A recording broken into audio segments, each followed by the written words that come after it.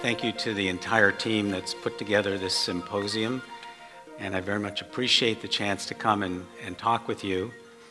So I'm going to talk for the first half of my time about how did our current opioid crisis, which is of an enormous magnitude, develop? How did we get here? And then in the second part of the talk, I'm going to talk about opioids and the brain. How do they work in acute pain? What is chronic pain? And what is the role of opioids in treating chronic pain? Which I think is something we really don't understand very well, even though there's enormous prescribing for chronic pain. And then how do we understand opioids and addiction? So the poppy has been cultivated for many centuries.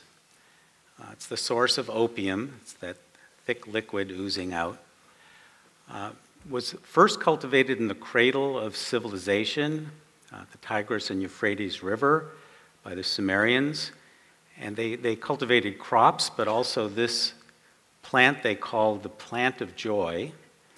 And it was used medicinally, it was used recreationally, and it was recognized to lead to major problems in early times as well. It was traded wide and far. The Greeks used it in their medicine. Hippocrates wrote about it. As morphine became a medicine that was available, Dr. Osler, William Osler, sometimes called the father of medicine, said it is God's own medicine. And I learned, actually, in doing some reading, that that was because he had kidney stones and received morphine when he had kidney stones. And that's when he declared it God's own medicine. So it has an enormous benefit, and it is, I think, the most widely used medicine in the world still. And the opioid epidemic that we've gotten to today is a recapitulation. We've been in this place before in the developments in the 19th century when morphine was discovered by a German chemist. There was commercial production of morphine and the beginning of use as a medicine in a more specific way, the development of the hypodermic syringe, and it was God's own medicine when, in the Civil War, many soldiers had to have amputations, and it was like a miracle to be able to have morphine. But gradually, it also became clear that morphine and related products were becoming a big problem. They were marketed as medicines that were available over the counter as well as by prescription. When heroin was developed, it was to be a less addictive opioid compared to morphine.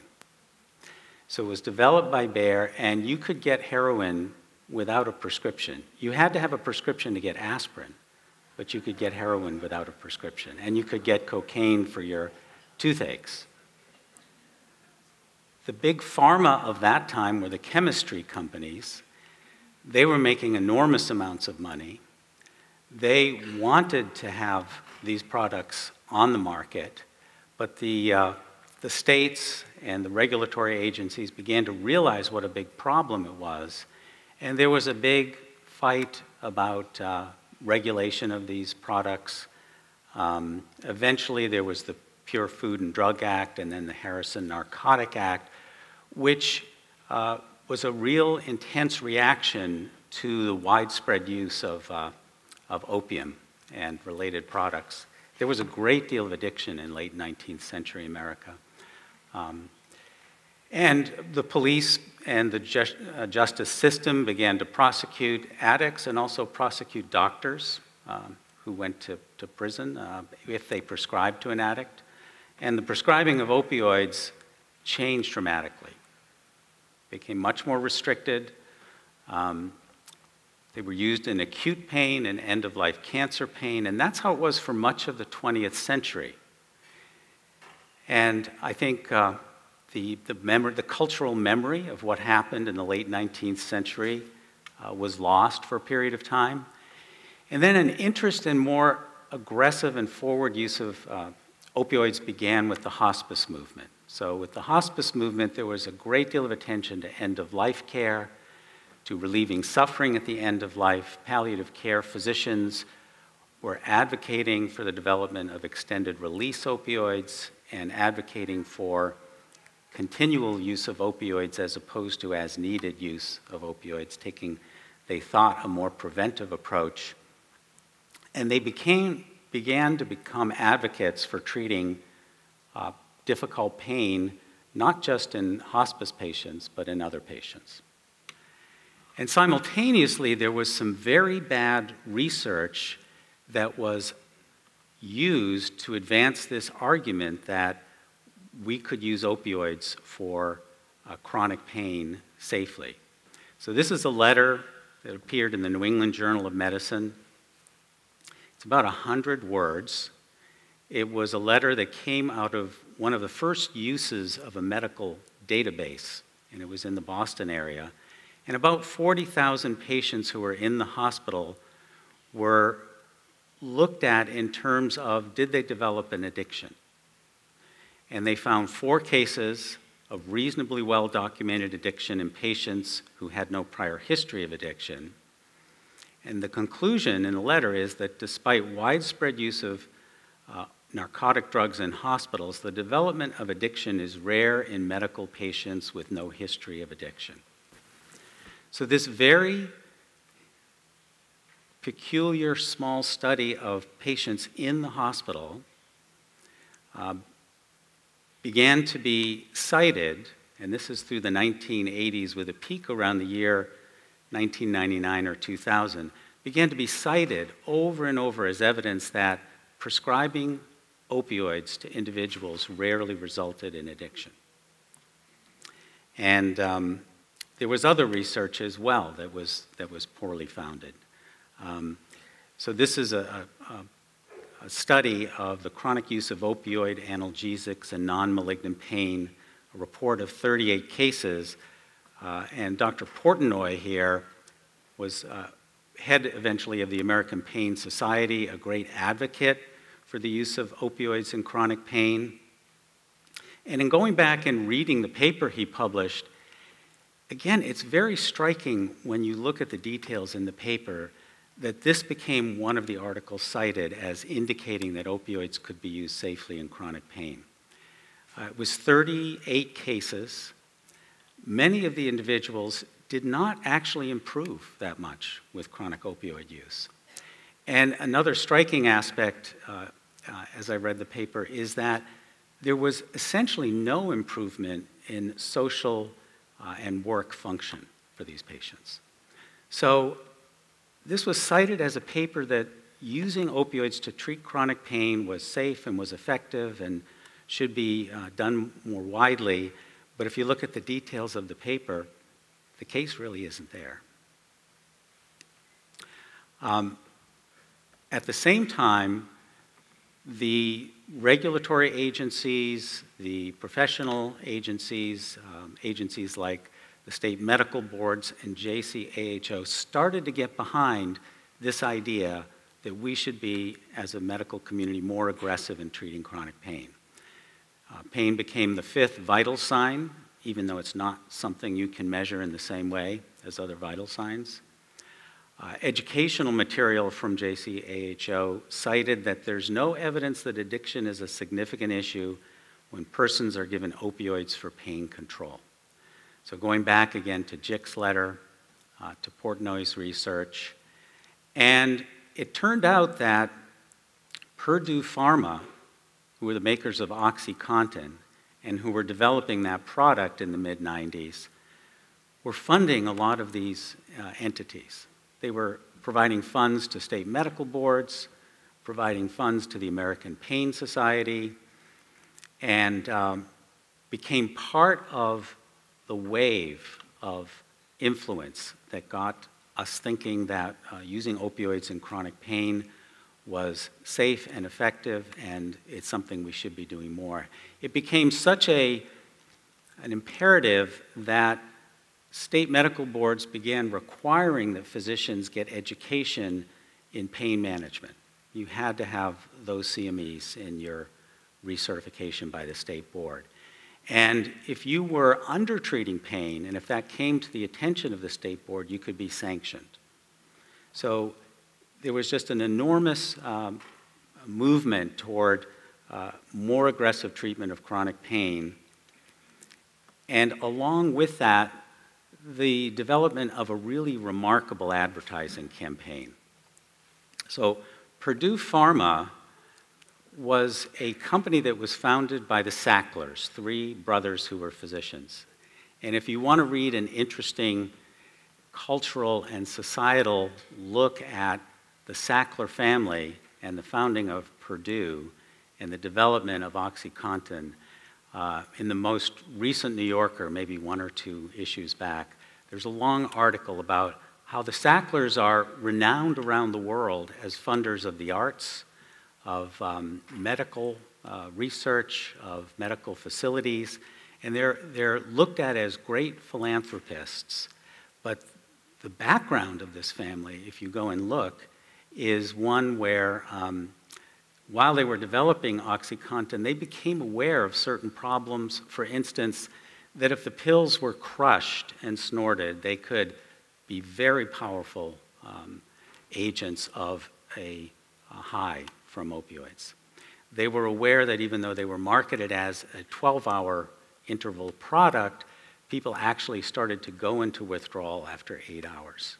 And this was not information that was made public or acted upon.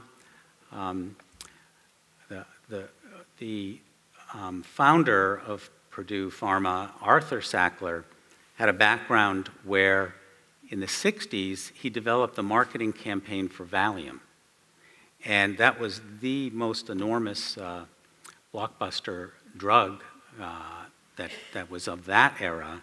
And he was just a marketing genius at figuring out how to market the products he made.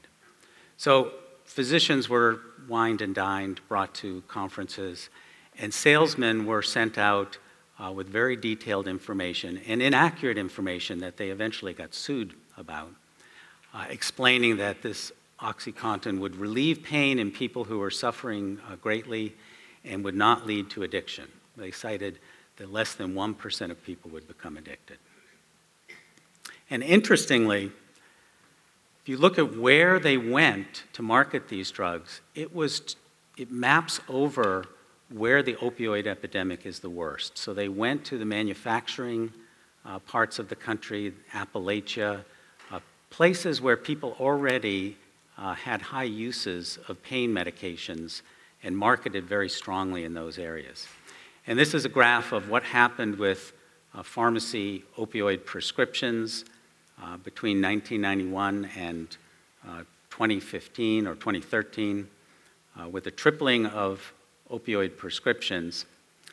And this, the consequence of this was that a quarter of individuals began to misuse their opioid medicine, 10% became addicted, 6% of the addicted individuals changed to using heroin, and 80% of heroin users started with pain pills. So people would get their pain pills, they would get larger and larger supplies, they would no longer be able to obtain them, and then heroin became very inexpensive, very easily available, and people would switch to heroin. Here are the overdose deaths that parallel the increase in prescribing. And this next graph really is, to me, one of the most striking. This is drug deaths in America from 1990 to 2015.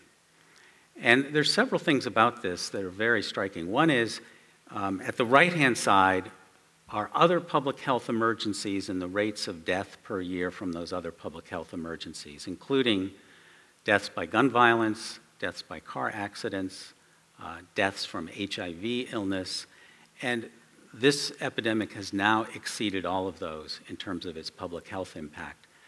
The other striking thing about this curve to me is if you look at the rate of acceleration, it is still enormous and shows no signs of slowing down. What is fueling the the worsening of this crisis at this point is the availability of heroin and now fentanyl. And fentanyl is 100 times or more as potent as heroin, to the extent where police handling this on the streets sometimes are overcome, and just from touching it and getting a little bit of it in their system. Here's a little more data. You can see that the opioid prescriptions are prescribed at the highest rate in the upper Midwest, down through Appalachia into the South, a little less so in the Mountain West and the West Coast. California actually is at the lower end of the rate of prescribing. If you look at the rates of overdose deaths, again, they're concentrated in the Appalachia area. Within California, it's more rural regions, just as it is across the country, that have the higher rates of overdose deaths. Santa Barbara's about in the middle of the state in the rate of overdose deaths.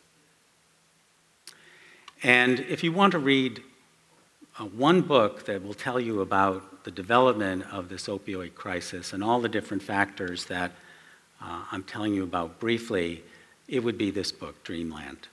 This is a reporter for the LA Times who went out across the country, and he initially began investigating the retail marketing of heroin, because there were individuals from a Jalisco part of Mexico who developed an expertise and an extended network of selling heroin in very small quantities and very conveniently. You could call somebody up on your cell phone. They would deliver to whatever location you wanted. They would give you an extra balloon or two if you referred them a customer.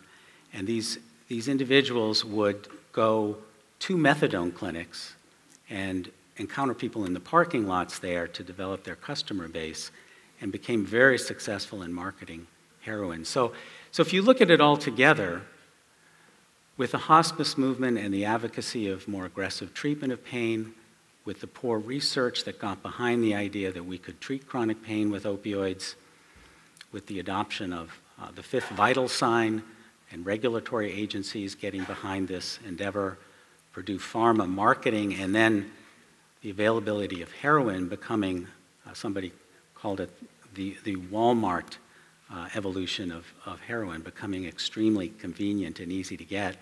This has led to the graphs that you've seen just prior to this. So another slice of this is that if you look at what's happening to middle-aged white Americans, the red line there, in contrast to other countries, to other ethnic groups, the rate of death among these people is increasing. And if you look at the bottom part of this graph, it's increasing from things like alcohol and drug poisoning, chronic liver disease and cirrhosis, suicide. Bill Clinton's phrase was, "Middle America's dying of broken hearts." And I think what you're seeing is that while the opioids are good acute pain medicines, and then were thought to be good medicines for chronic pain, what was neglected was that they not only cause analgesia, but they cause euphoria. So they are treating the reward system that Dr. Halpern was referring to. They're treating the emotional circuitry in the brain, and that's what's getting captured as people are taking these medicines for chronic pain that leads to misuse and addiction. So switching gears to a little bit about opioids and how they work in the brain. A very simple review that the brain has opioid receptors, and we had medicines for those opioid receptors before we knew about them and the natural ligands that attach to them. The mu receptor is the one that is most involved in analgesia, also in euphoria. There are also delta and kappa receptors, and variants of these receptors as well. One interesting aspect of the kappa receptor, which can induce dysphoria, feeling very bad, is that finding agents that can block this receptor are being investigated for treating depression. So if you can sort of reduce the stimulation of kappa receptors, that may be a new avenue for treatment of depression. Opioid receptors are very widely distributed: brain, spinal cord, gastrointestinal system, periphery. And there are endogenous ligands that attach to these. We have a natural system that will provide some pain relief, and that's what morphine takes advantage of, is this system. So opioid effects include clinical targets of analgesia, cough, diarrhea, sedation, but they also have other effects emotionally. They elevate mood, they reduce anxiety, they reduce emotional pain. And how do opioids work acutely? So it's primarily in a descending tract in the spinal cord, that pain fibers from the periphery, when they're injured or when they release substance P, prostaglandins, other signals that signal pain, these fibers enter the dorsal horn of the spinal cord. They synapse with second-order neurons that cross to the other side and go up the spinal thalamic tract. They eventually are relayed up to the thalamus and the somatosensory cortex, and that's how we perceive pain. And there are then signals from the thalamus, from the cortex and other areas that go back to the periaqueductal gray area there. And that's where morphine is released.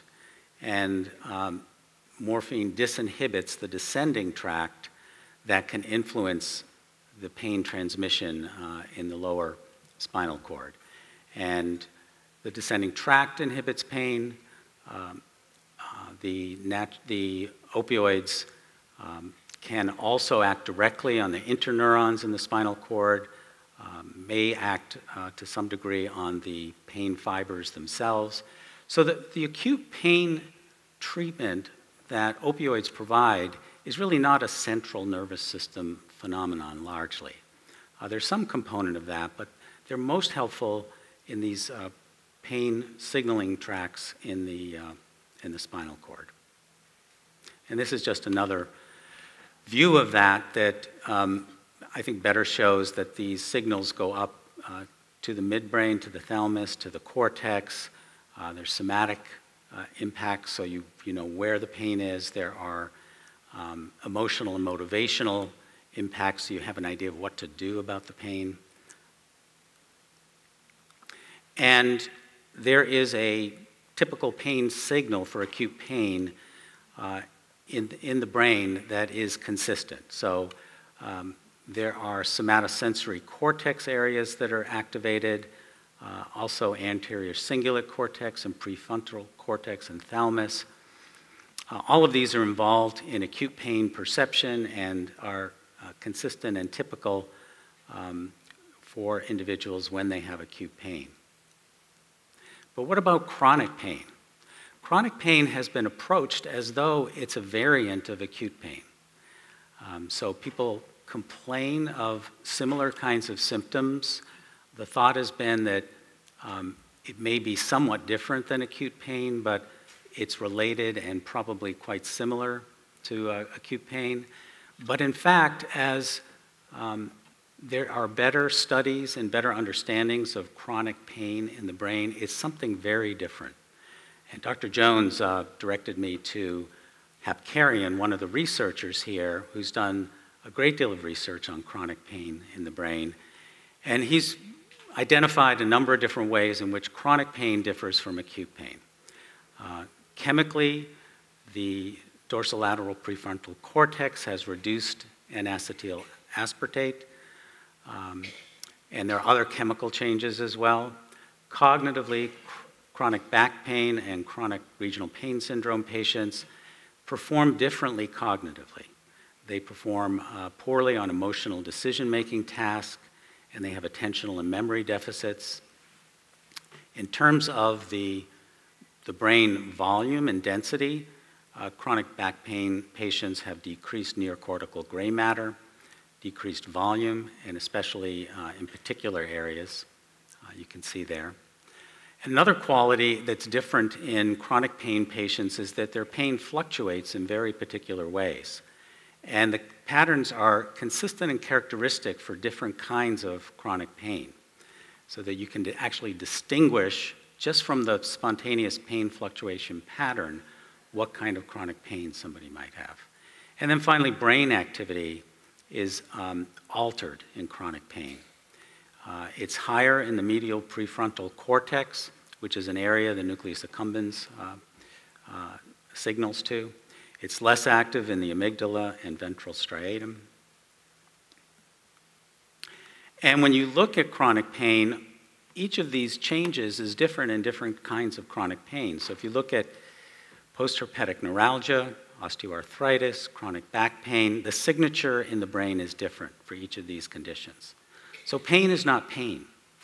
Acute pain is not chronic pain, and chronic pain is not one entity. It appears to be a number of different entities.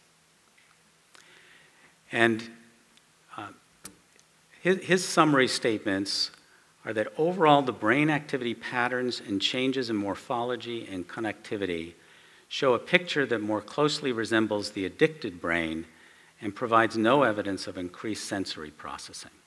So chronic pain captures the reward circuitry and the emotional circuitry in a way that's similar to addiction and alters the person's experience in a way that's similar to addiction.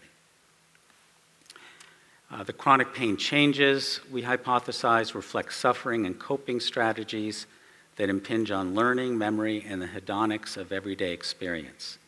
The state of the brain's emotional and motivational circuitry determines the suffering and chronic pain. And the reorganization and representation primarily involve the emotional areas, the limbic and prefrontal brain circuitry, and minimally impinge on sensory properties of pain. And I was struck as I was learning about chronic pain, the similarities between chronic pain and addiction, as Hapkarian cites, and other articles cite with PTSD, where in each case there are acquired brain changes with neuroplastic changes, there's capture of the emotional limbic reward circuitry, there are persistent negative affects and suffering, and there's the inability to forget, to extinguish experience. And here's one, I think, particularly interesting study that Hapkarian performed on looking at 39 patients longitudinally. So they had subacute back pain, and some people with subacute back pain go on to develop chronic pain, and other people get better and they don't have any pain. And he was interested in understanding what were the differences between individuals who went on to develop chronic pain as opposed to those who recovered. So he followed them for 1 year, did brain imaging each 3 months. And initially, all 39 subjects showed the typical pain matrix signature in the brain that acute pain patients have. So they showed brain activity that was altered in these particular areas, anterior cingulate, thalamus, and so on. Eventually, 19, I think for him it was fortunate that about half the patients got better and half didn't. Eventually, 19 patients recovered and exhibited no pain-relevant brain activity at 1 year. But 20 patients went on to experience persisting chronic pain. And this group displayed transformation in the brain with pronounced activity in other areas such as the amygdala, medial prefrontal cortex, basal ganglia, and no sign of the previously robust activity in the acute pain-related areas. And then this was particularly striking to me. These patients had, after 1 year, measurable reduced gray matter density in these particular areas, including the nucleus accumbens. And the connectivity between the nucleus accumbens and the medial prefrontal cortex at the start of the study predicted with 80% accuracy who would go on to develop chronic pain. So you could measure the connections between the nucleus accumbens, the medial prefrontal cortex, look and see that those patients who at the beginning of the study had the higher rate of connections were the ones who went on to develop chronic pain. So the conclusion he cites is that the main determinant of developing chronic pain is not the injury, but it's the person's brain. And I think this is similar in addiction as well. People who go on to develop addiction have a different starting point with their brain, just as these chronic pain patients do. I think it's similar also with post-traumatic stress disorder. Most people who are exposed to trauma, even severe trauma, don't develop post-traumatic stress disorder. But a certain percentage of people are vulnerable to developing it. And if you look at their brains, they have measurable differences. They have smaller hippocampi, for instance. And so in each of these cases, there's a brain difference and vulnerability that predisposes the person, in this case, to develop chronic pain. So, do opioids treat chronic pain? I think the answer to this is, in part, it depends, and in part, we don't really know very well how opioids work in chronic pain. Some individuals are treated with opioids, and the treatment is not very effective. Other individuals take opioids, and they're impaired. Their functioning in their life is not as good when they're taking opioids. Other people develop tolerance, and then they need to raise the dose of opioids they're taking, and sometimes keep raising the dose. And other patients develop hyperalgesia. And Tom and I were talking a little bit about this last night, that hyperalgesia is an under-recognized consequence of opioid treatment of chronic pain, where individuals become sensitized to feeling pain more intensely after treatment with opioids. And then in some cases, treatment leads to addiction, and those are the individuals who are typically ending up overdosing and dying, but many others with terrible addiction problems at a lesser level. And then there are some patients where treatment with chronic opioids is effective. And this is where I think is very challenging for us as clinicians, is to try to understand what is best for the individual patient. So here's an article in the Los Angeles Times last week by somebody who is a teacher in the University of California system, who has won an award for excellence in teaching, and who says, "Why do I feel like a criminal when I go into CVS?"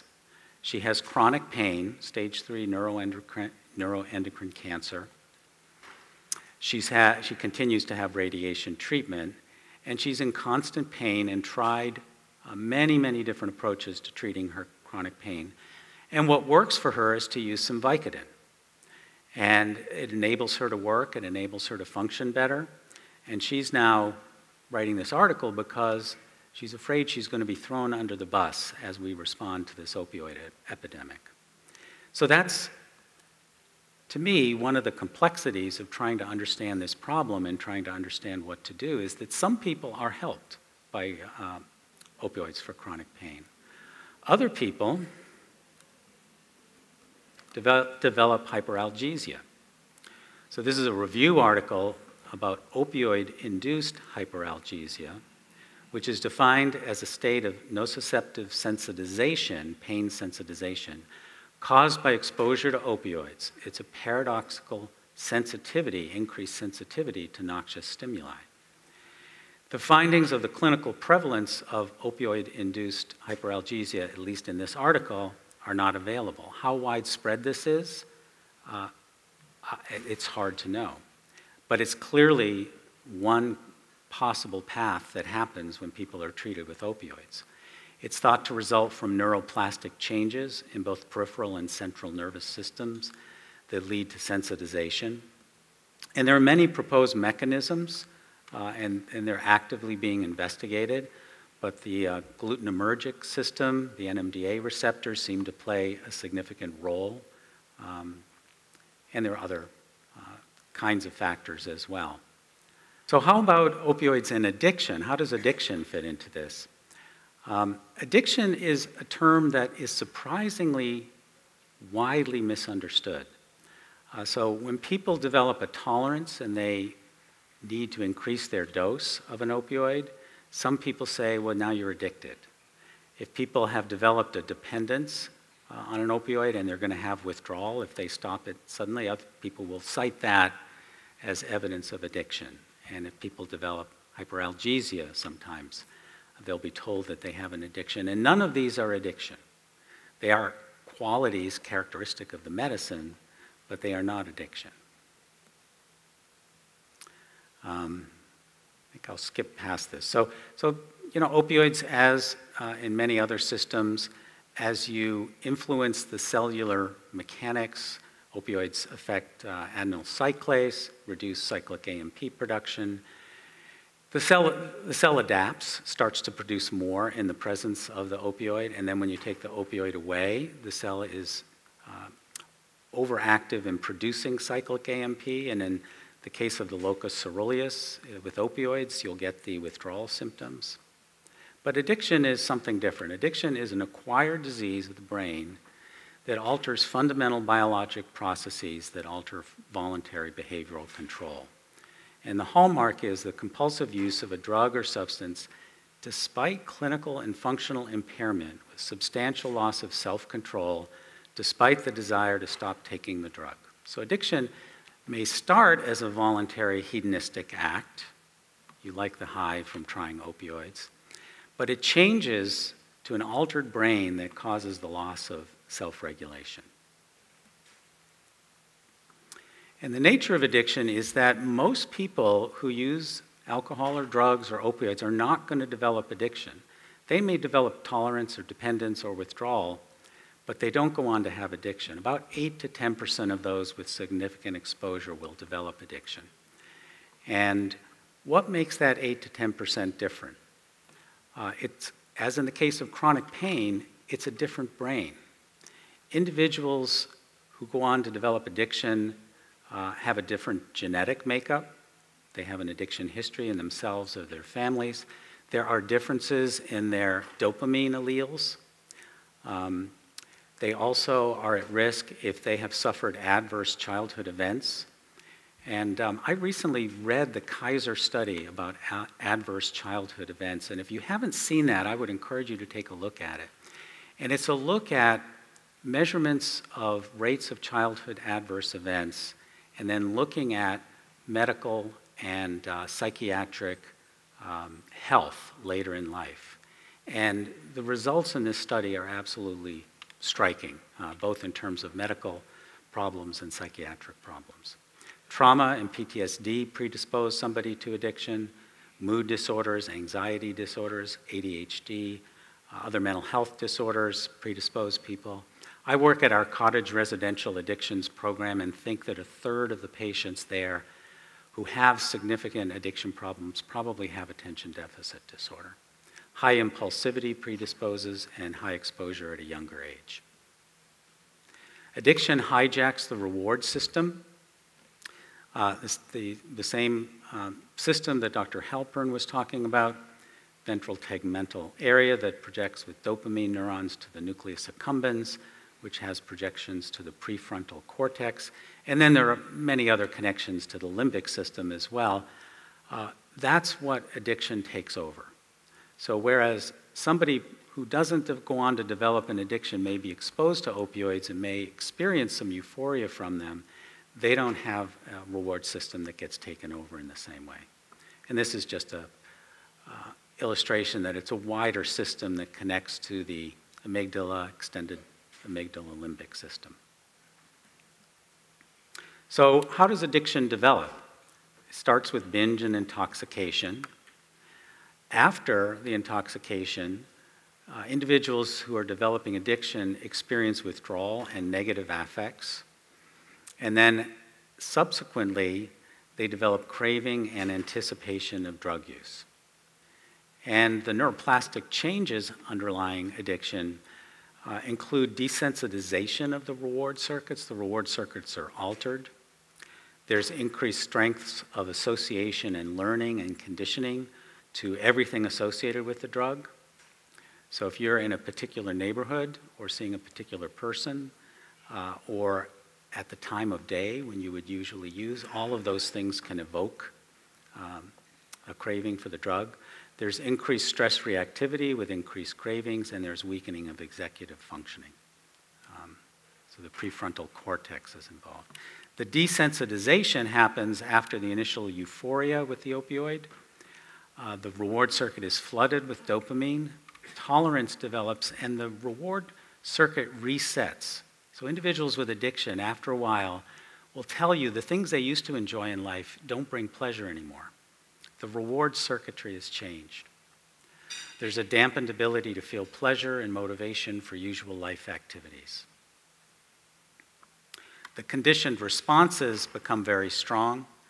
All of the memory and learning that takes place around the use of the drug becomes hardwired so that the cues lead to beginning to experience the effects of the drugs. People can be exposed to cues for the drugs and start to experience the effects of the drugs because the conditioned responses are influencing the reward system.